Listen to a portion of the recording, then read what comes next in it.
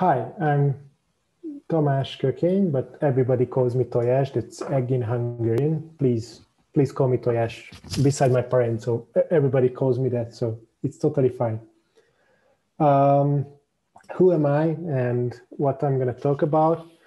I'm working as a software developer full-time, but also I'm one of the co-founders of a school in Hungary called Green Fox Academy that's teaching actually adults to become programmers. It's a career changer school, so we help people to become developers in a short period of time, and we also help them to get jobs after it. And I also love to teach kids.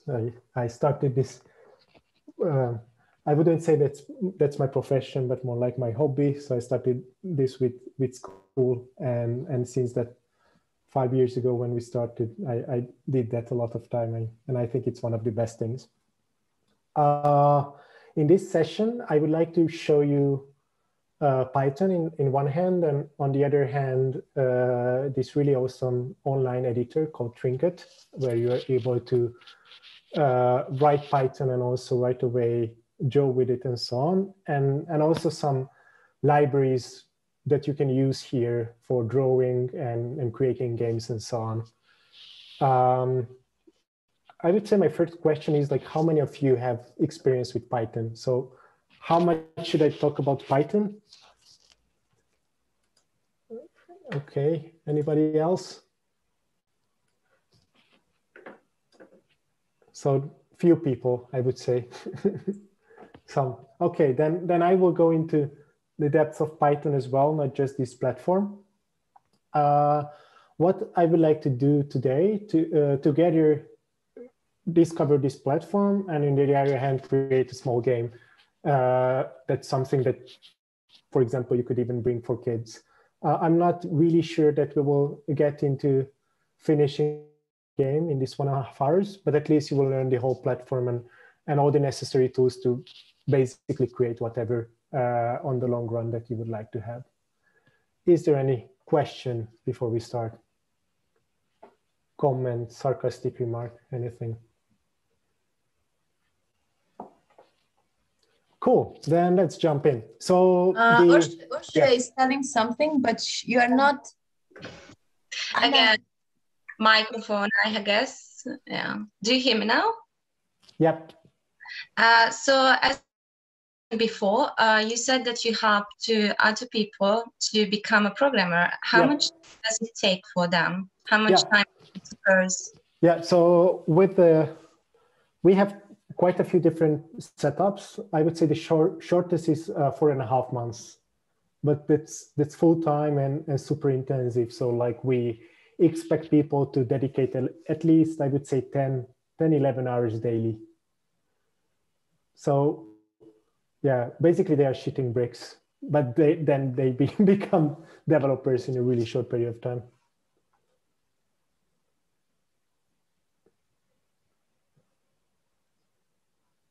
Any other question, comment, anything?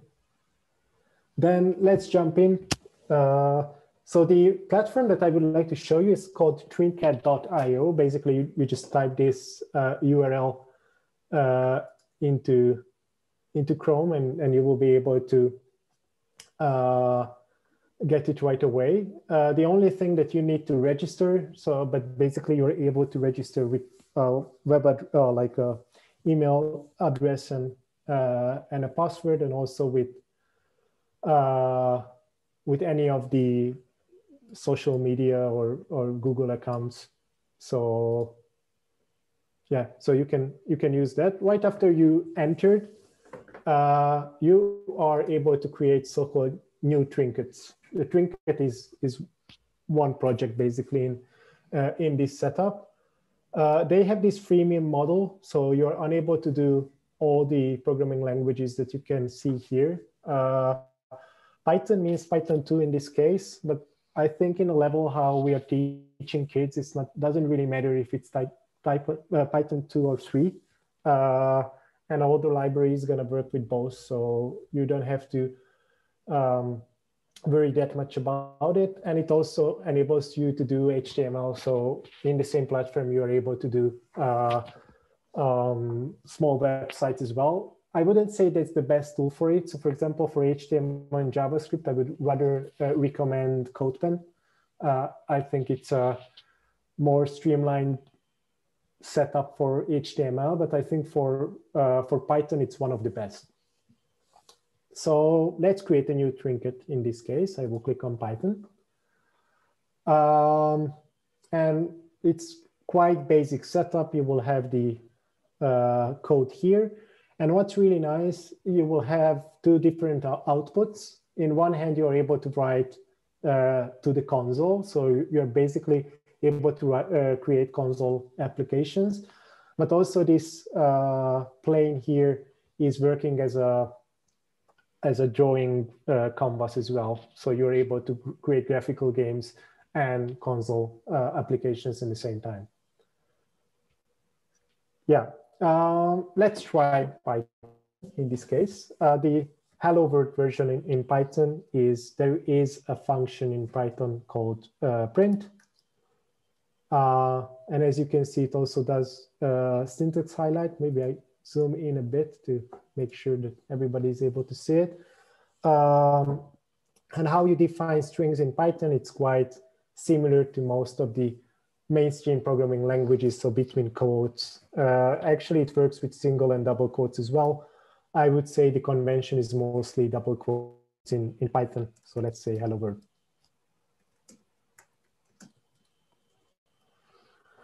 Let's run this program. With this run button, you can run it right away. And basically, if you don't print or like draw anything on the screen, then the whole area here gonna become the console. So what's really nice with this setup and why I really like it, because many of the online places where you're able to do Python, or even if you are doing it with real tools like, I don't know, VS Code or PyCharm or anything like that, it's not that easy to have both the drawing place and the console. And if you're teaching the language at the beginning and you just really want to show variables and numbers and so on in the really beginning, for example, if you don't want to yet explain how to draw something or anything like that, just play with numbers right away, you're still able to do that, but in the same place you're able to do drawing as well. So I think it's a nice mixture of those. What's really nice with Python from the point of view of teaching, that in many of the cases it's simplified, so like it's really easy to create variables. You don't have to specify the scope of it and the type of the variable and so on. It's not a typed language, so it's totally dynamic, or not a statically typed language, so it's totally dynamic. And because of that, it's really easy to start with it right away and create something that looks good. On the other hand, what's really nice also for Python, that it's highly opinionated on indentation. So the indentation is part of the syntax and the language. And why I'm saying that's good, because I think in most of the cases, it's really hard, especially with kids, to teach them to follow a certain guideline, how to code. And because it's really hard to tell them that, okay, I see that your code is running and it works, but it's ugly and please make it better. But it works, why would I? But in this case, it forces them to basically create good code or well-indented code, because it's not even gonna run without it. So let's try it and let's do something with it. You're able to create variables right away. Let's create some variables. You don't have to tell the type of the variable or even the scope of the variable. So right away, you're just able to create, like creating the name of it, like my favorite numbers. Let's say that's 42. And you're right away able to print it.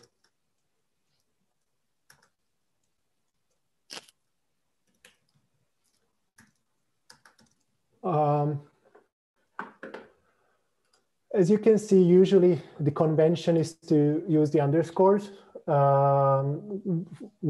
With functions and classes, usually that's camel case, but it's really up to you. So it's more like the conventions of the language. It's not like it's not going to work if it's anything like that. And as you can also see, you don't have to use semicolons. That's also something that's more kid friendly in this case, because you don't have to even find that character on the keyboard in one hand and also explain why we are doing this ugly stuff, and really it's more readable in a sense that they already see in math class or anything like that. Any question, comment, anything like that so far? Awesome. What are the types in Python, and what are the basic structures that you're able to do? Python differentiates between the types of the numbers. So we could check it. There is a function in Python called type that would give you back the type of the variable or the expression. Of course, that's not something that you would need to use with the kids. I just want to show you like how you can think about these types. So it differentiates between integers and floating point numbers. The only difference is in the if you are using the dot in the literal. So if in the literal there is a dot, it would think it's a floating point number. We can check it. In this case, it's going to be a float. It behaves a bit differently arithmetically if it's an int or if it's a float. It's quite standard to all the other languages. So for example, if you would do division with ints, it's still going to be an int. If you do it with floats, then it's going to be a float, and so on. All the basic arithmetic things are working with or operations are working with numbers. So you can say plus. Let's remove this type function there. Plus, minus, times. Let's have a more interesting number there than just one for multiplication. It would be way better if I could type. And also division. Yeah, sorry, I thought something that was a lie. So in Python 3, it would be an integer. In Python 2, it's a floating point number. I would say that's the only difference in the level of the kids that you will really see as it different in the two versions of Python. Unfortunately, Python 2 is still really present. Like, as you can see here, the non-premium version is with Python 2. And also, unfortunately, Python 2 is already discontinued. So the last security update was on end of last year. So since that, it's uncontinued. So it's highly advised to not really do anything with Python 2 anymore. I wouldn't say that hurts with the kids if you create games with them. And it's also not that different from Python 3 in the scope that you are just really basically creating simple functions. So I wouldn't be that concerned about this one. But if you are really using Python in a real environment, like if you really have access to their computers and you're able to install stuff and you want to do it with Visual Studio Code or anything like that, then I advise you to use Python 3 in that case. Okay, the more fancy arithmetic operators is the double star. That's basically power. So in this case, that's 42 on the power of 10. Yeah, I guess it's not something that would come up a lot with kids. I just wanted to show you that that exists. And also the modulo operator is something. I would say that's more like something that could come up even with kids. That's the operations with numbers. Let's go to strings and what we're able to do with them. Let's have a new variable And let's print it as well.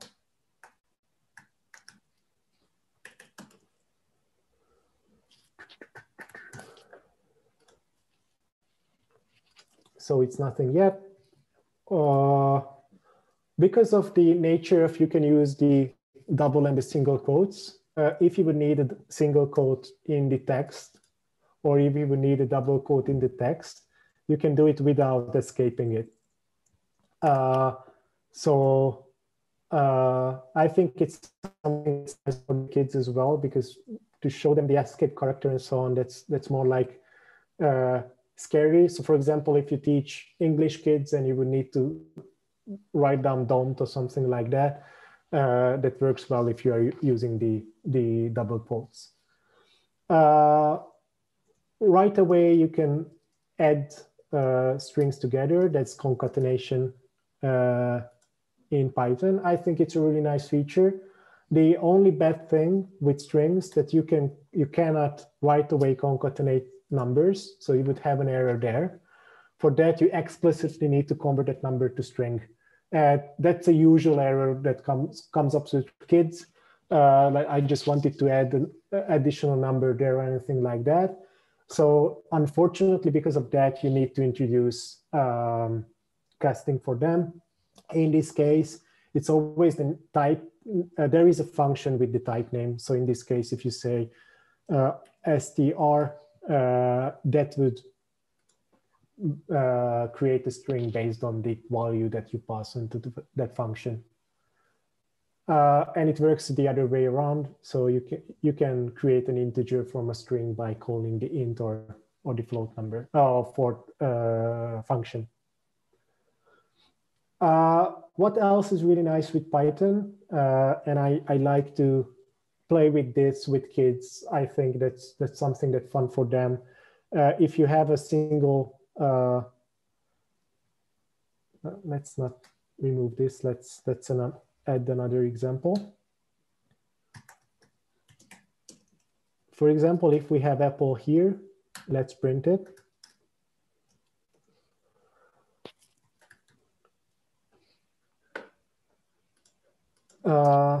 The multiply operator, actually with any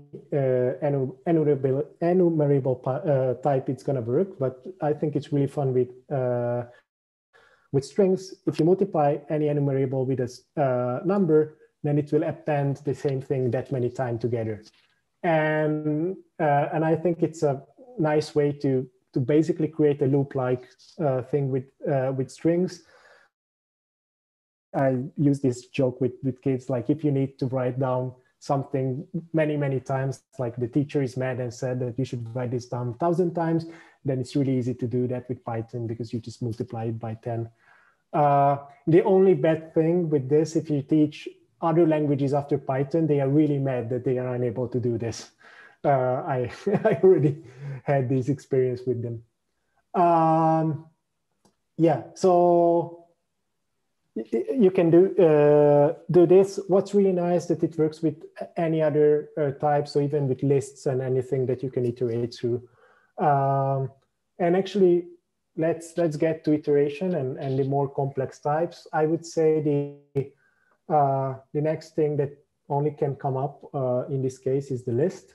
There are other complex types like dictionaries and so on, but I don't think that's something that's really useful for teaching young kids. The list, how it looks, we can check it. Let's have a numbers variable. Basically, just between the brackets, you put stuff. Let's check it.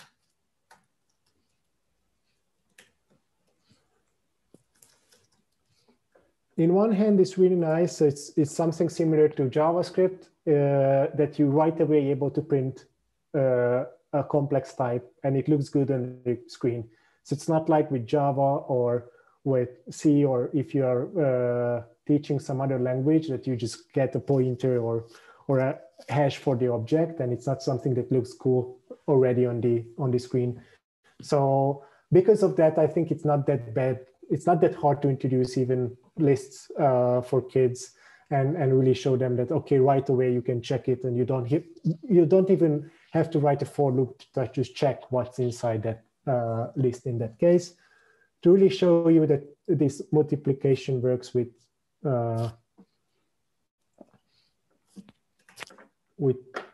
lists as well. And also that's quite nice that the concatenation is also working with lists. So really easily you can do stuff with it, and it's something that's always true with Python. It's really verbose, and right away you can do really complicated stuff just with operators. So I think because of this is really powerful, and without introducing really hard concepts, like if you would teach this with Java or C# or anything like that, then you would need to create another array and put everything inside that with a for loop and so on. So if you have even more complicated stuff with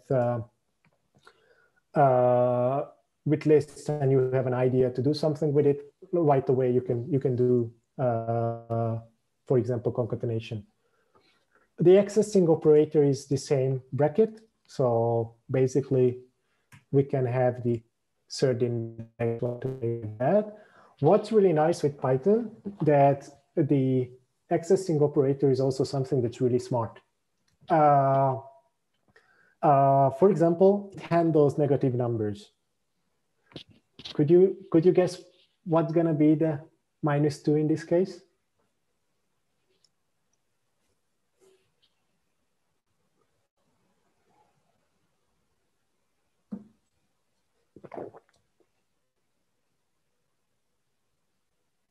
All right, no guess, even on the chat?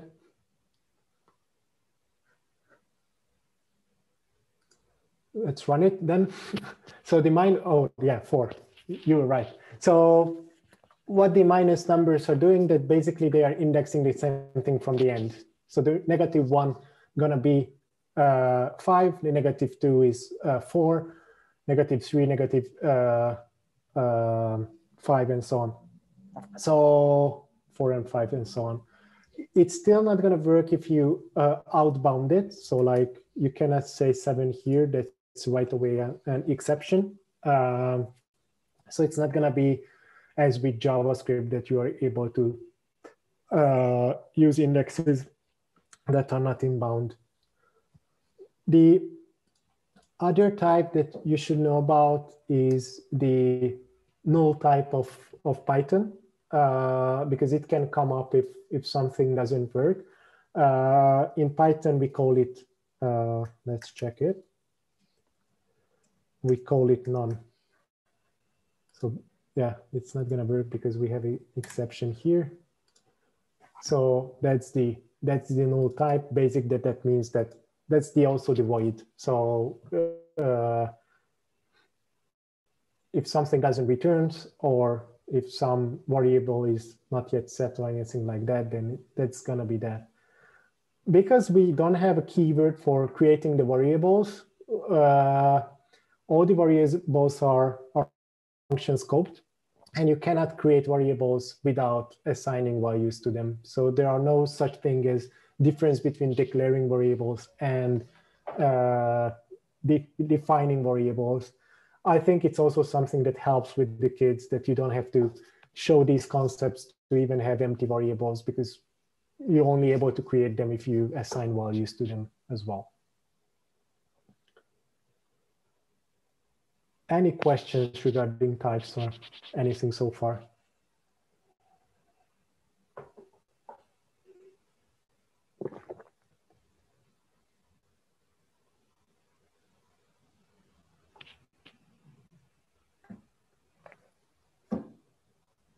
Then the last two types that I would like to show you is the Boolean, or it's one type, but two values. In the case of Python, it's starting with capital letters. So if you just write true like that, that's gonna be an error.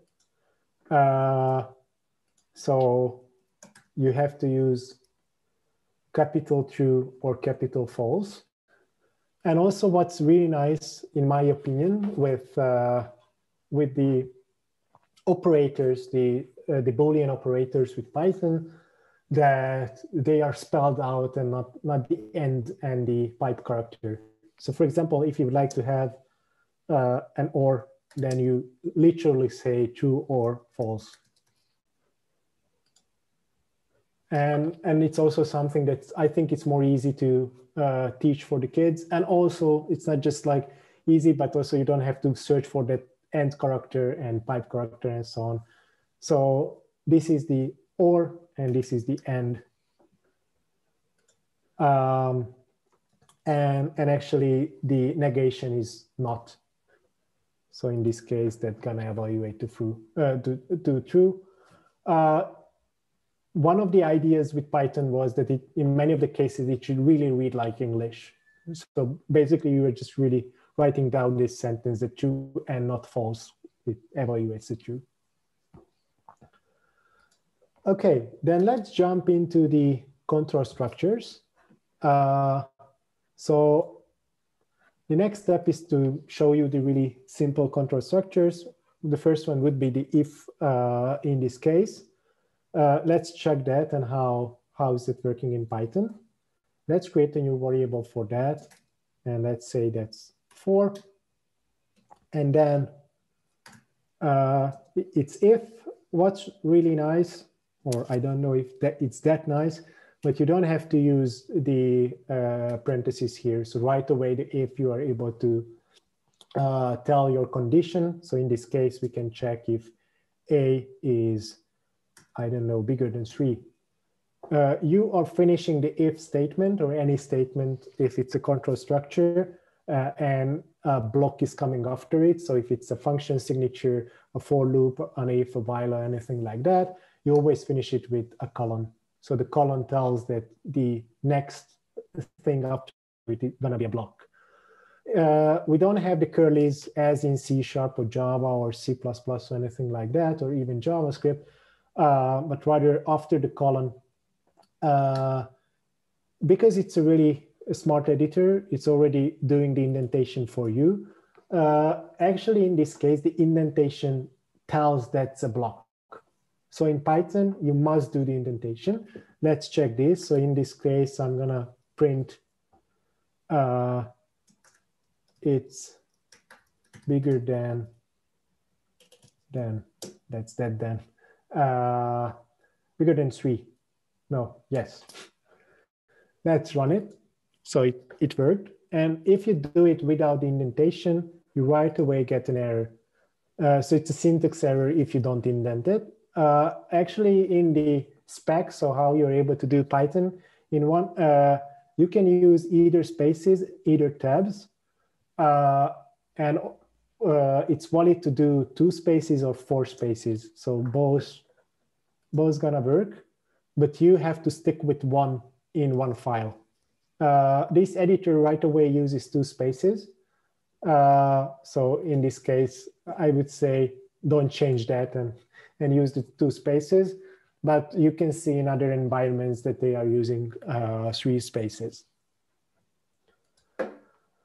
And how you're getting out of block, basically, if you remove the indentation, then it's not going to consider this is still in the block. So in this case, if I say print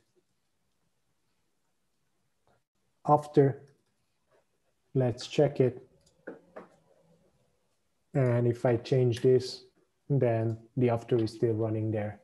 So basically with the indentation, you can tell if it's inside the block or outside the block.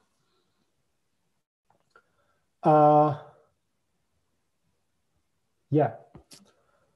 You could have the question, if it's about the indentation, how you're doing empty blocks. I think it's not that often coming up, but you could create an empty function if you don't yet want to like explain them what's there or anything like that. You cannot do that you're just putting 2 spaces there. So because if you're just reading the code, you cannot tell if there are 2 spaces there or not. If the caret is not there. So in this case, it's gonna be a syntax error.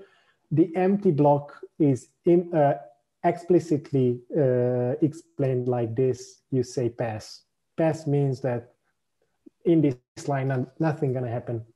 So that's the way to create an empty block in this case. You can leave the pass here. And actually, you can have, to really show you that.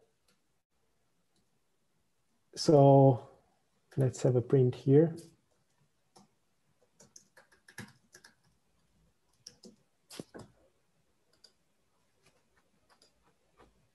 Oh, now we are not having it because of that.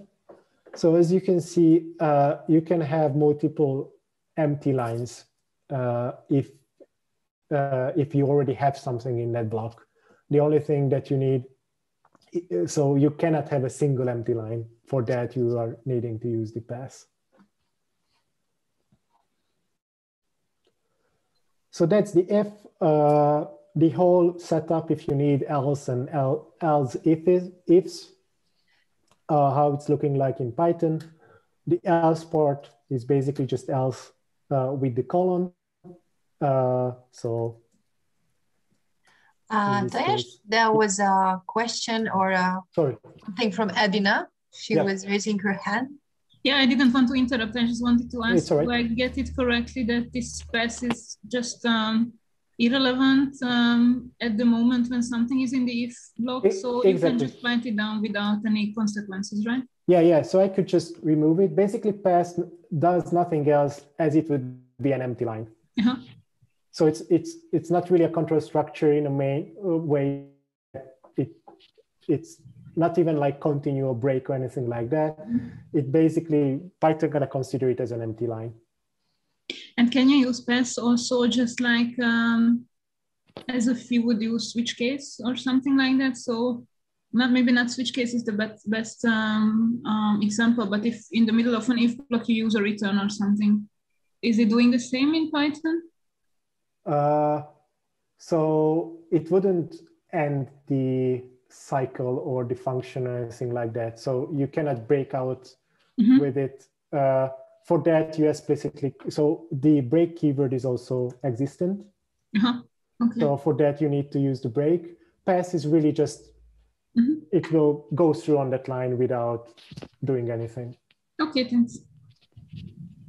Oh, really good question about comments. I always forget to tell this. I'm really glad that you asked. That's hash mark. So because the first idea with Python, it was more like, let's have a really high level scripting like language. So it was more influenced by shell script than the C type of languages. So that's why the hash mark is the comment. Actually, I haven't told you everything about strings. If you want to have multi-line strings, then you can have them. Let's have it here. Let's have a bigger text. For that, you either use 3 single quotes or C double quotes. And inside the 3 double quotes, you can have as long string as you want. Let's print this one.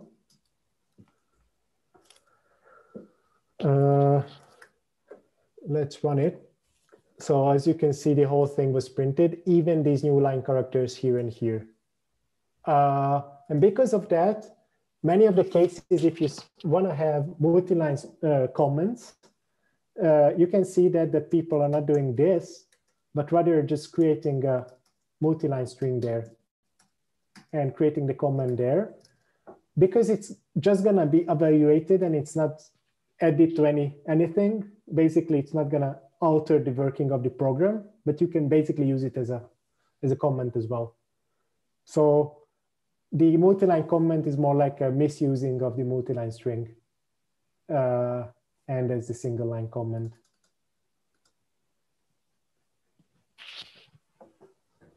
Cool. To get back to the if, the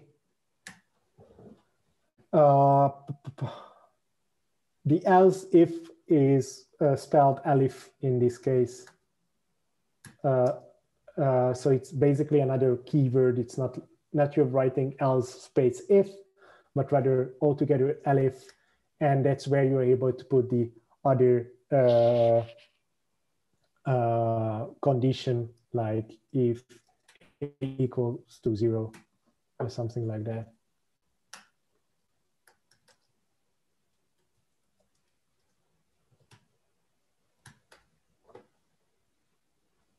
So that's about the if.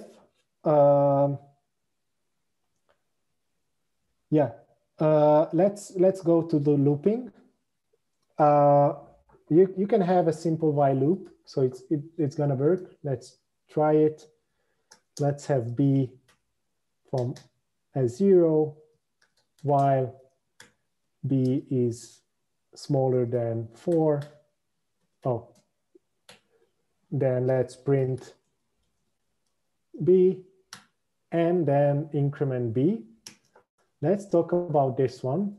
You would be tempted to say something like this because of other languages. It's not going to work in Python. So we don't have the operation of plus plus or minus minus, not even like before that. So not, oh, post increment. Yeah, it's not actually in this case, it's not posting or pre-increment, but rather casting to it to a positive number.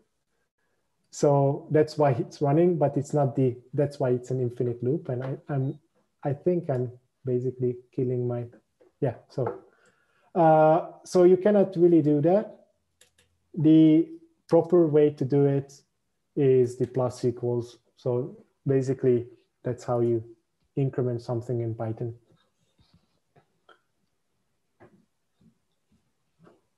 What's really nice, I think also in Python, that we don't have the classical for loop. So the three things in the for loop are like the posting, like the cycle check and the after the cycle and before the for loop and so on. It only has the for loop as the for each that's in most of the languages. So to really show you, for loop works this way, that you say for a certain variable like number in and any iterable that you can put it here. So like I can say all the numbers in this amazing list. It also ends with a colon. So from then on, you will be able to say print anything there. Let's say the number. Let's run it. So it works with that, and it works with any other iterable. So it works with strings as well. Letter in apple. Let's print the letters. Then it will put all the letters there. So basically any iterable gonna work here.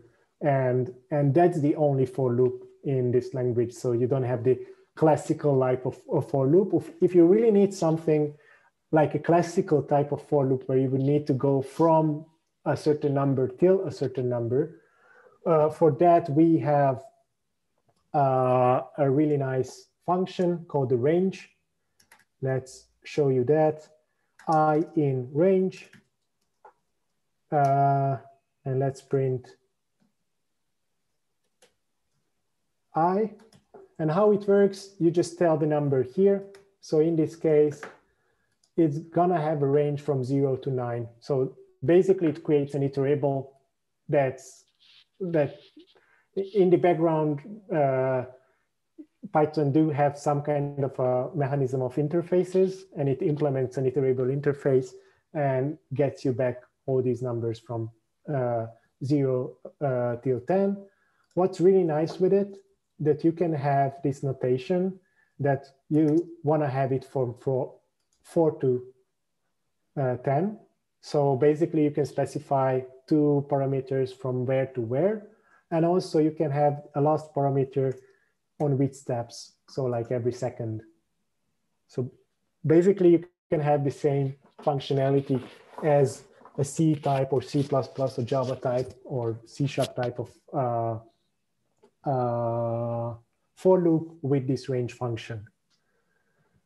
And what's really awesome, that the same thing works with lists, and not just lists, but also to really show you this, let's have a new variable, or just rewrite the variable numbers, and let's have a bunch of numbers there. So if I say numbers here, that would, and I could spell, that would be awesome. Then we are having all of them there. And as I told you, you're able to get indexes like that. But what's really awesome, you can have ranges from lists as well. So you can say from the 2nd till the 6th, I would like to have all the variables. And basically what it does with the colon, it will tell us that let's create a new list from it. So basically you're able to do really easily subsets of lists. So that's again, without creating for loops or anything like that, right away you can introduce more complex indexing and combining stuff with this one. What's really awesome that it even takes another where you can have this step as well. So in this case, every second. What's even cooler, that you can have a negative number there as well. So in this case, it's not gonna work, because for that you have to say from the 6th till the 1st, let's go down with every second. And you can omit any of these. So for example, with this one, you can get from the whole array or list everything as a step like that. So for example, to reverse a list is just like that, colon, colon, and -1. I think these are really good examples of that how verbose Python is. I think I only want to show you 2 more things. One is how functions are working, and the other is what else you're able to do lists or with lists. And I think all of these are already something that basically with these you can do quite a few stuff already. So I don't think that for most of these simple games or something that you're gonna teach, you would need more. Of course, it's a more in-depth language, so it's totally object-oriented. You can have classes, you can have methods, and so on. But because of we are just having 1.5 hours, I'm not going to be able to tell you everything about Python. And it's also not just a toy language. So really big backends and data science related stuff, and actually really deep mathematics related stuff is written in Python. So most of the scientific community is using Python. So in one hand, it's a really nice language to teach, but it's also a really powerful language. And it's also really fast in many of the cases. So it's used in big data and so on. So don't really think it's just, it's nice because just for kids. It's nice because that was a design decision, and it's also a really powerful language. Okay, so let's talk about functions. How you define a function in Python. For that, you need to use the def keyword. Basically, that tells that you're gonna define a function. After that, you have to tell the name, like greet, and then the parentheses, and colon again, because a function also has a block there. So we can say print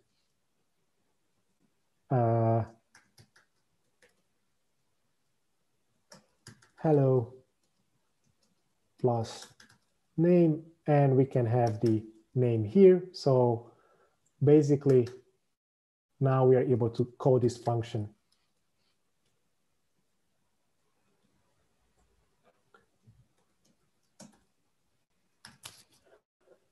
let's call this function. Now it's hello toyash.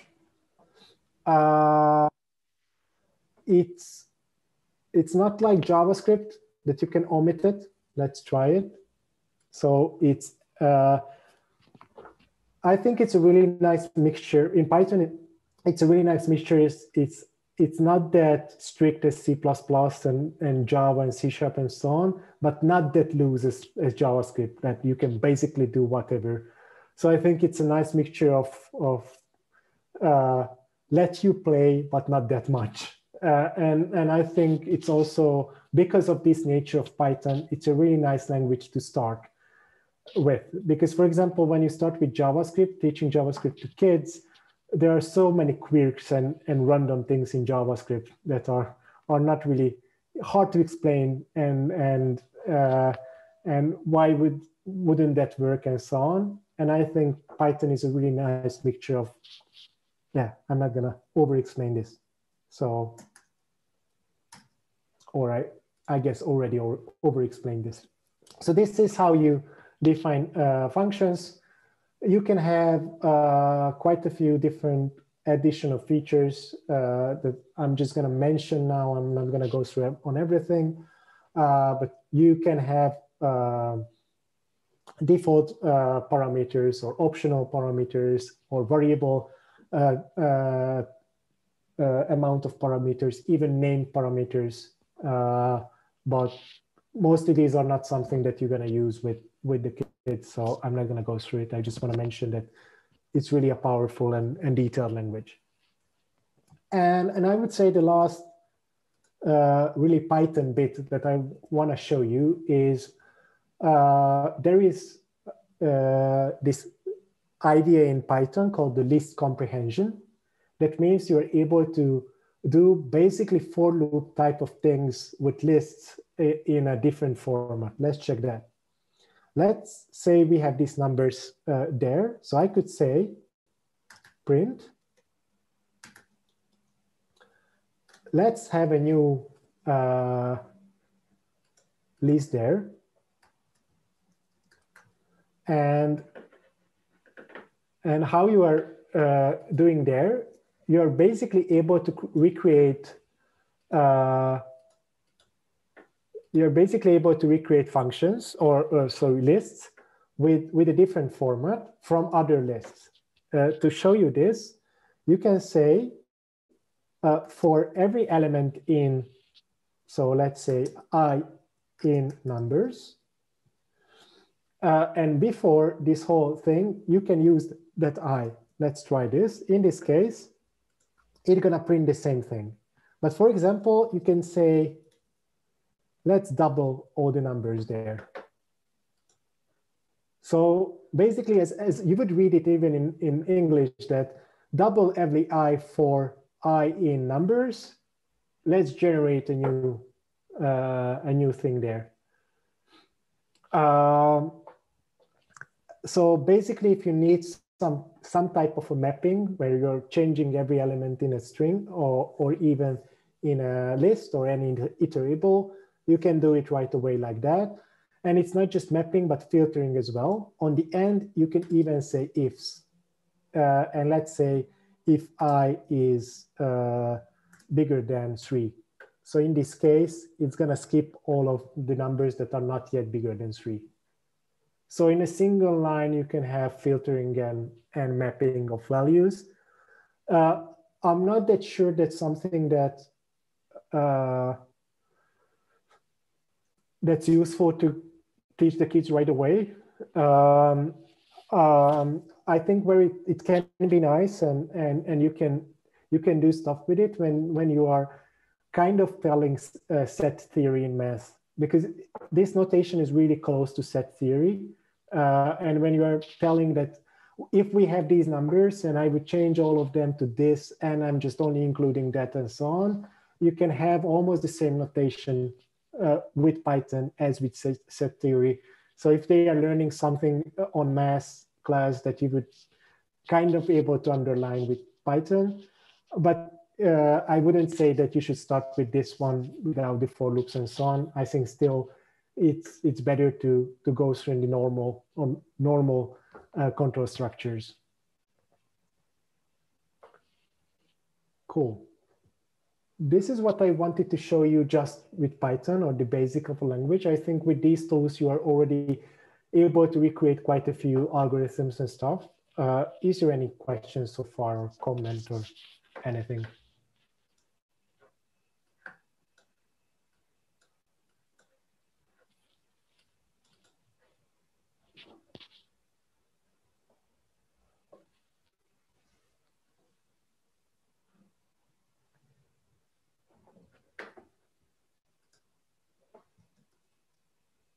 Are you sure? Okay, then, Python. Yeah. I would like to ask something. You said that you are teaching kids too from time to time, is that correct? And what are the age range? Yeah, it really depends on the workshop or on the setup. I think the youngest was after the 4th grade, and the oldest was 18. Mm-hmm. And how much is it hard for them to understand these, especially these, you know, the exercises that we did at the last moments? Because it seems to be a tiny bit complicated for them, or what are your experiences about that? Yeah, so I just wanted to show you some additional Python features. I wouldn't say that it makes sense to introduce this list comprehension thing, or even the negative thingies and so on. I also wanted to show you these because in many of the cases, what I figured with Python and when I'm teaching kids, that they are already able to Google stuff, how to do something with Python. And in many of the cases, they find these answers and they are copy pasting it. And if you don't understand what they are doing, then it's better that you can see that. So for example, if you would have a exercise like let's do something like there is this string and let's print all the letters backwards. That's a really nice exercise to really understand quite a few complicated things for them. So for example, the for loop and accessing variables and so on. But as you can see, but if they are searching for a solution online, right away they could come up with something like this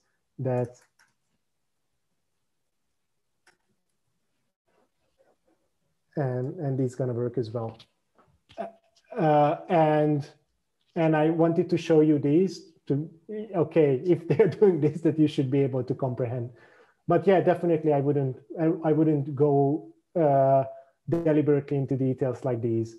So yeah, did I answer the question? Yeah, thank you very much. Awesome. Any other?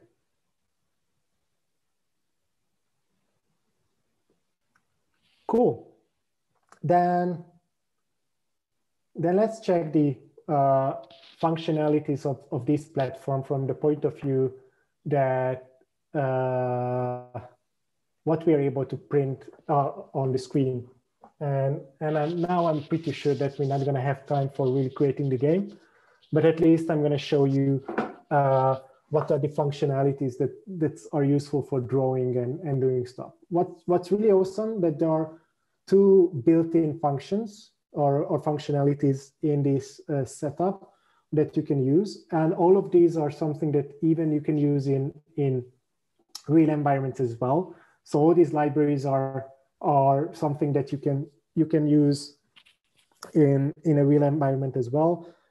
There you need to install it. Here right away you can use it. So let's create a new trinket.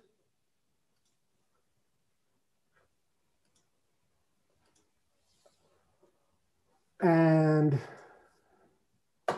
let's start with the turtle.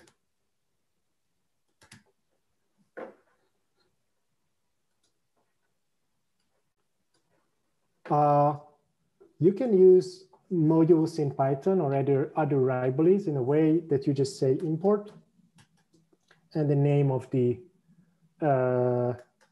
library. There is a turtle library in Python. Basically, this is the logo functionality of Python. So basically, you're able to recreate logo type of things. For that, what you need is two things. You need to create a screen that you're gonna draw on, and also the turtle that's gonna draw. How you are doing this? So to create the screen, you have to say turtle dot screen, and that basically gonna create a screen for you, and you can create your turtle. I'm just saying turtle. Dot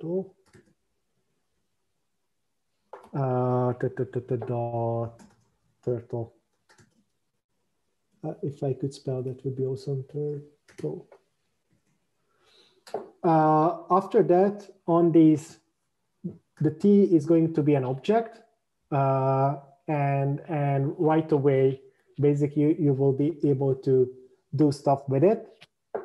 You can specify quite a few things. For first, you can specify the starting position. For that, you have to use the set pos method on it. Let's put it somewhere in the middle first, and let's try it. And also try it right away. Let's try it with forward. And as in logo, you have to specify the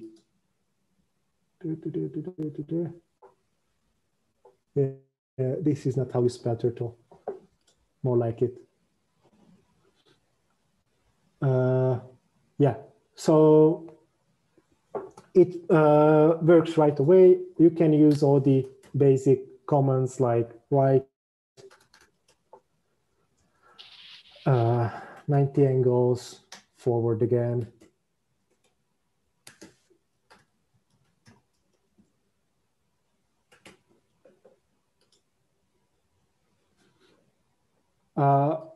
You can have it without the position. So as you can see, we moved because of the position. So basically, with just this boilerplate, and I'm not sure that it's going to work without the screen. Let's try it. No, yes, without the screen even. So basically, with that much boilerplate, you already have a common use logo type of thing where you're really able to draw stuff. And I think that helps a lot. So to make it fun right away, what else you're able to do? You can set the color of it.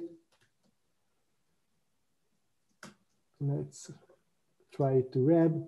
It works like that right away. Also, you can set the pen size.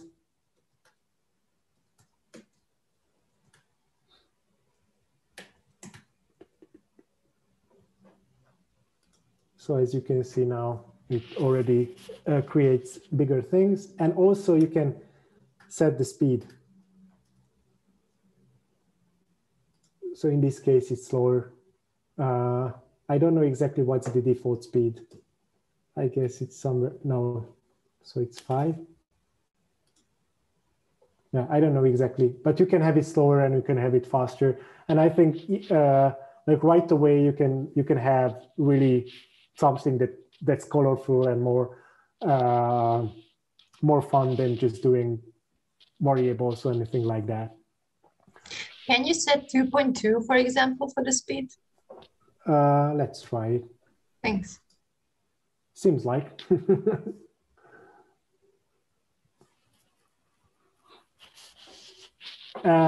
So right away you can do stuff with it. It also supports filling. But for that, you need a certain functionality. You can fill stuff by saying you are beginning a filling by this, and you're ending a filling by this. And whatever you do between that, so let's try it like, I don't know, forward, grid, and right. And it's not how you spell it. And let's run this 4 times.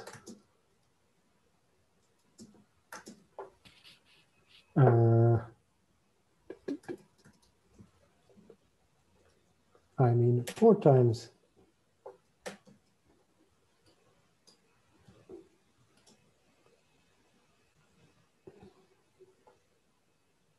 And it fills it. You can also set a different filling color. For that, you have to say t.fillColor. And let's have something else.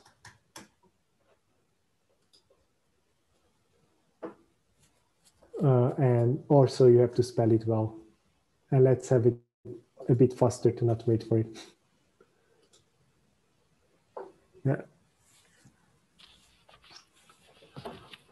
You can do the same thing. So basically with this, you can almost already do all the basic stuff that you can do with logo. I would say the additional thing is the pen up and pen down. So for example, I could do these with pen up, t.pen up, and the t.pen down.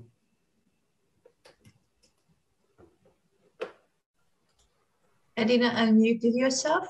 Yes, I just wanted to mention that I exactly wanted to ask whether pen up and pen down exists here, because if I remember well from my childhood, in Comenius logo, you could do that as well, and that was so useful.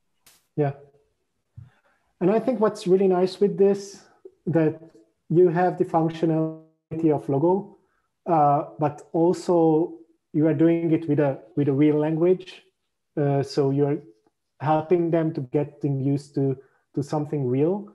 So if you are introducing the for loop here, the while loop here, the if here, and so on, they can use the exact same syntax for that in later when you're really doing something with numbers and so on. So I think you can have the both good ends from logo and the real language with this. The only additional boilerplate for that you just really have to tell them to basically accept is this one, and also the t dot. Usually how I explain this t dot or basic object orientation is to say the dot means belongs to. So we are creating the turtle, and to the turtle belongs the color, to the turtle belongs the pen size, the turtle belongs the pen up, and so on. Even you can make it shorter in a way to say, you can say from turtle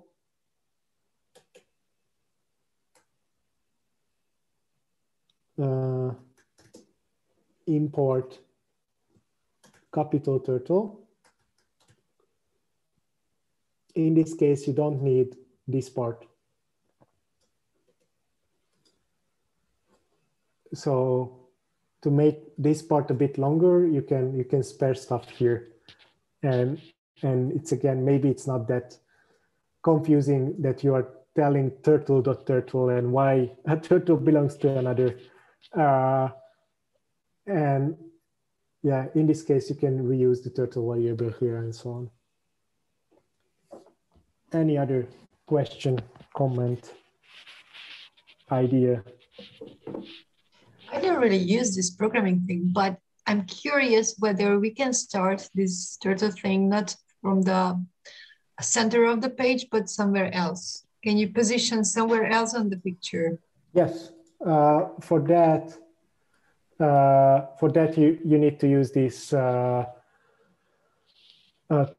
set pos. So, for example, we can have it from the 100. So the whole thing should transition there. If you want to have it without doing anything in the beginning, then unfortunately you have to do the pen up and pen down. So pen up position in the beginning and pen down there. So in a way, it always starts in the middle, but with the pen up and pen down, you can do it.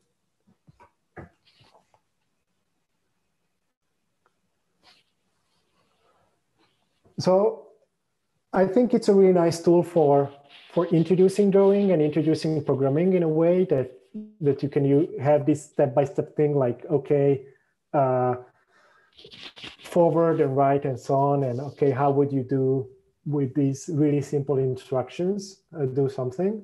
But I think that's not the only way. So I think it's really, really nice for really young children to have these really limited vocabulary, and based on that instructions, okay, the turtle does something. But there is another library called processing. If you search for processing in Python, you will get this processing Py library, but also you can say py.processing.org. And here you can check the whole reference. And what's really awesome with processing, that it's a really in-depth library. Basically with this one, you can even create high-level games in one hand. So it's really powerful. But the other hand, to really create something that right away works, it's really easy with Trinket. So with not that much boilerplate, you can create games. So let's check that, and let's create a new project for it. So I will save this one, and I will create a new Trinket.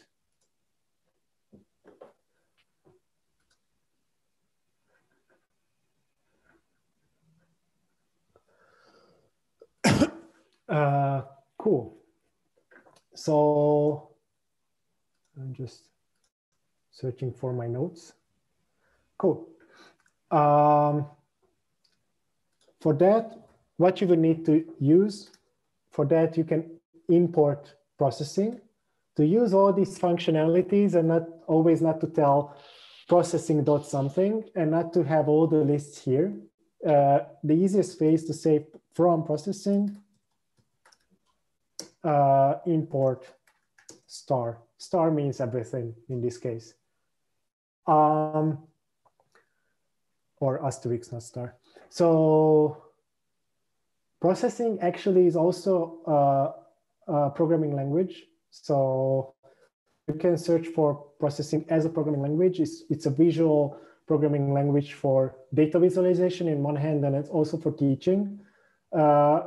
But I would recommend to use this with Python, because with that, they really learning something that's a broader thing, and they can, so it's not just for data visualization, but rather through this, they are learning a real programming language. What's the setup there, and what do you need for really create a game? There are certain functions that you have to predefine to set up the whole thing. And in the other hand, you have to call some functions to really make it work. So you show you all the necessary setup. One is the setup function. That's something that you need to define, and that's something that's gonna run on the really beginning of the whole program. Here, what you can say with the size function, you can basically create the canvas that's gonna be the place where we're gonna draw anything. What else is there? There is another function, the draw function. The draw function is going to be called in any frame, every frame. So you don't have to do anything to set up how we're gonna do the frame rates or anything like that.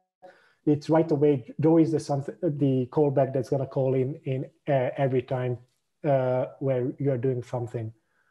There are functionalities. One is background, or actually you can use this wherever, but background is filling the whole background with a single color. You can use the RGB numbers here. So for example, this is going to be black. Let's check this. And the last thing that you need to do to able to run it is call the run function on the end. Let's try this. And also don't leave the G. So you have the background. What's really nice, if you have the same numbers, then you can have a single number here. So for example, to paint it white, this is how you paint it white. What's important that now you have to stop the program, because with run, it will create an event loop that goes through in the program all the time. So you always have to stop it now. To draw anything on the screen, the easiest that's really cool is the rect function. Basically, it's gonna create a rectangle. First two is the position coordinates. So to the 50, 50, I would like to have 100 and 100 rectangle, and it will create the rectangle right away. You can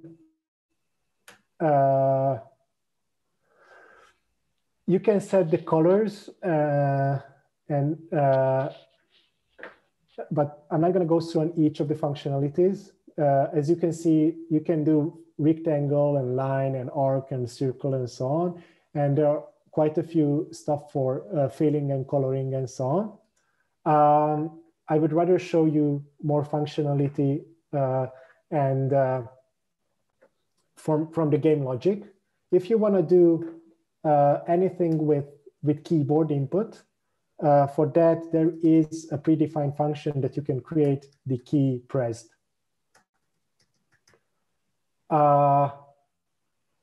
And inside that, let's print the key variable. Let's try it. You have to click inside this thing to capture your keyboard. But from then on, oh, I missed. That's why it didn't work. Yeah, so now if I hit anything on the keyboard, then it's captured. So the key variable is basically that character. And it's also really nice. It's not a character code. So you don't have to explain that why the A is the 60 something or anything like that. So for example, if you want to check if the key is really the A, then it's just like that. Sorry. So now it's false, but if I say A, then it's true. I think it also helps that, yeah, you don't have to explain the key codes. What's important, if you define any variable outside Python, so for example, if you would like to create a bigger game where you have a ball or something like that, and you are storing some coordinates for the ball, and I have the X variable here. If you want to use that inside these functions, unfortunately, if you could say something like this in Python, that's going to create a new local variable to this function. So that this X is not this X. So for that, you explicitly have to tell Python that this X inside this function is the global variable. So for that, you have to use this. And if you have multiple variables, then you have to separate them with a comma. So basically with this setup, you can already imagine that you can create games by storing the data outside and drawing the stuff here and doing the user interaction here. And in that way, basically with really short code to really show you, I'm going to copy paste a smaller chunk of code here. So with that much code, you can have a Pong game. that works right away. So, and it doesn't use anything more than ifs. So it's really something that you can use right away, and it's really awesome. What's really awesome also, that if you save it, you can share it and you can send it as a link. So if they create something, you can share it as a link, you can send it as an email and so on. So it's really something that they can take home and continue and so on, and share to each other. So it also has this kind of functionality as Scratch has, but in this case, it's more of a real language. The very last thing I wanted to show is you are able to do images as well. So if you have a certain image, let's have a dino or whatever from the internet. This looks cool. Save this image as dino.jpg. If you have that image, then you are able to add images to your image library here. Oh, I already have some, so I'm not gonna upload it now, but you can imagine that you can upload new images here. Basically, I recreated the Chrome Dino game with these images. If you upload it, then you can use images as well. How to use them? For that, I think I'm gonna copy paste again how big of a code you need for another game. Oh, it's never mind. Then I'm just gonna show you how to draw a dinosaur without all of these other things. We don't even need all the others. So I hope I will have the dino. Let's try it now. Oh no. But I do have it in my image library. Come on. Never mind, then let's upload our new image here. Where is the D? Let's try to re-upload it. Maybe that will help. Does it matter if it's JPEG or PNG? Oh, but I said it's PNG. Yeah.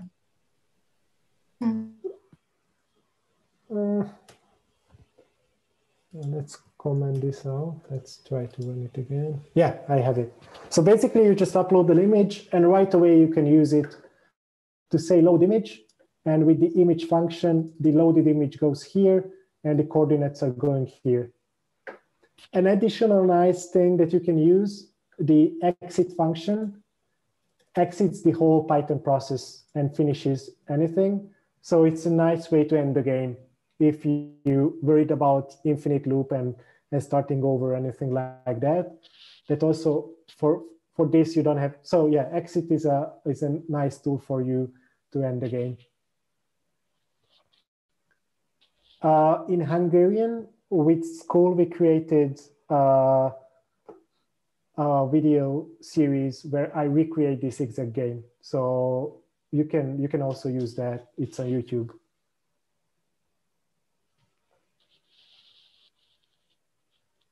And actually, we even have the links there where you can get the code or anything like that. Any other question, comment, anything? Basically, this was it, what I wanted to show you.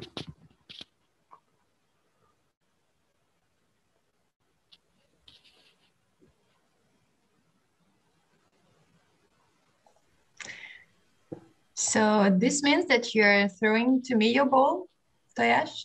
Yep. Okay, thank you. Super. Okay, you can give the comments and give the feedbacks to Toyas about this presentation game. In fact, I was super, yeah, I didn't like it. Okay, let's tell him how useful was it. Okay, in the scale of 10, you can put it in the chat. The one is that, yeah, no, it's not useful at all. It was boring and yeah, I did anything else but paying attention. And the 10 is like, okay, I already have several things to use and implement into my daily activities. Okay, Tamás has 10 plus. Wow, Orsolya 10. Okay. Can you name one of them? Why? Which? Why is the 10 and 10 plus? It's interesting. It's. Can you speak up, please? Why? What does this 10 mean?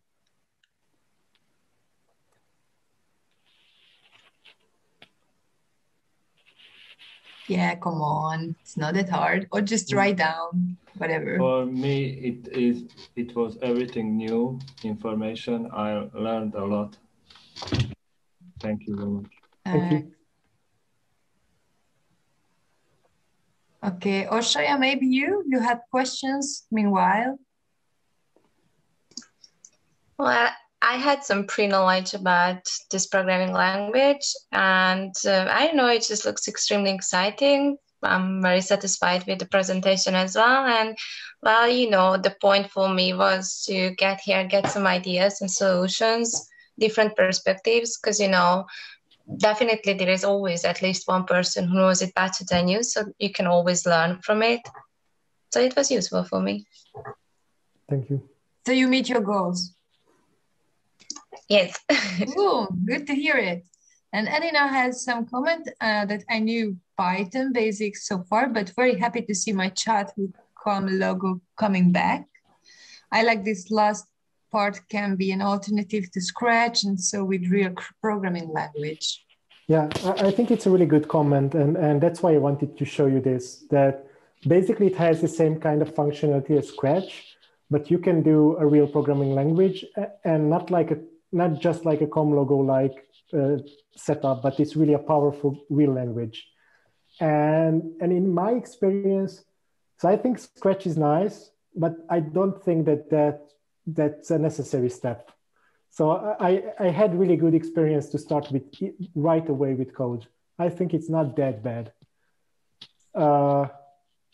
Yeah, but it in many of the cases it depends on the group. So I'm not saying that all the time start with it, but at least you have another tool in your tool set to. It's not just Scratch, but with the same functionality, you can do it with code as well. Yeah, thank you for this. Actually, I can also speak up. Why not? So during this last part, I was wondering, okay, but this is, especially with this game that you showed, it's quite similar to what you can put together in Scratch. And then I came to the conclusion, yeah, but this is really what you mentioned also earlier, that here the children can learn how to like go through a list with the normal Python code that is just the same as if they write something more serious. Yeah. So maybe the difference between the two can be the age of the children, or this nice, colorful things that they can drag and drop compared to the characters that they write.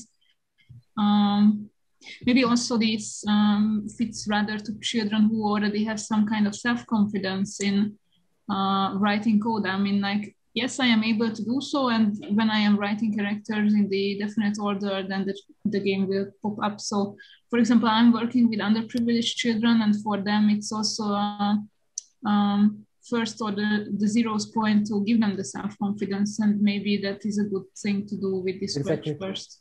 Yeah, so I'm not saying Scratch is bad, and I think it's one of the best tools to build self-confidence and also gain interest. So like, oh, that's something that I would like to do, and so on. What I wanted to say that so far I was always afraid to on the really beginning to show them real code, but every time I did so, I was positively like, so I never thought that it's gonna work that well. Mm-hmm. I was always positively surprised how hard to do the same thing with text as with the block programming, and they are still excited and so on.